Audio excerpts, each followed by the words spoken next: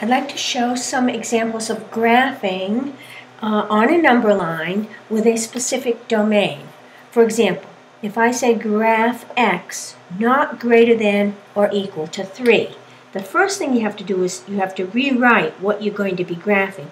If it's not greater than or equal to 3, then it's less than 3. All right? There's an equal bar in this one. There's not one in this one. All right? So if that was x greater than, not greater than 3, then I would say less than or equal to 3. So be careful of that. Now, so x less than 3. So now, I put a number line.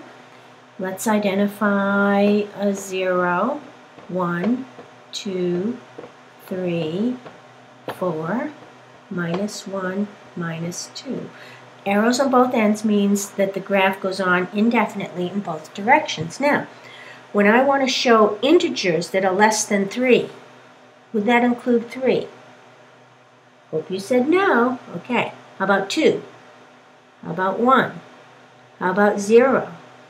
How about negative 1? How about negative 2? Does this graph include negative 3?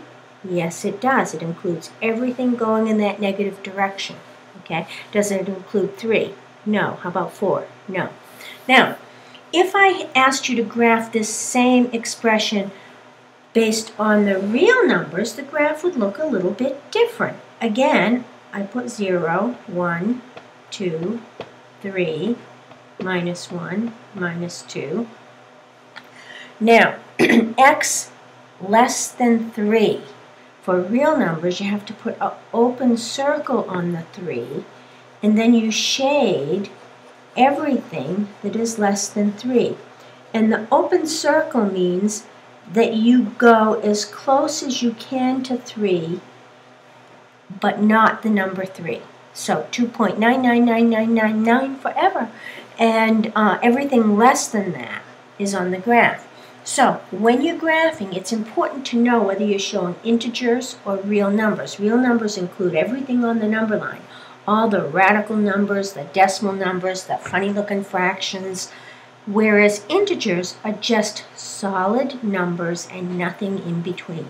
So pay attention to what type of graph you're doing and what the problem is asking you to graph. I'm going to do another example. I'll erase this for a second.